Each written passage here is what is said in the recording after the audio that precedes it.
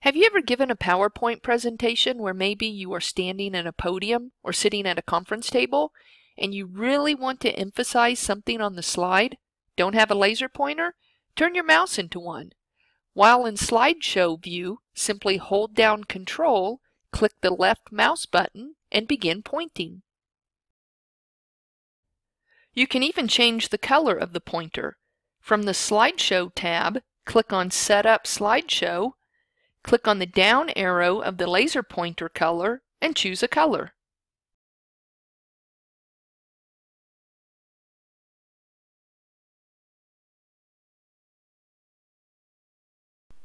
Thanks for watching.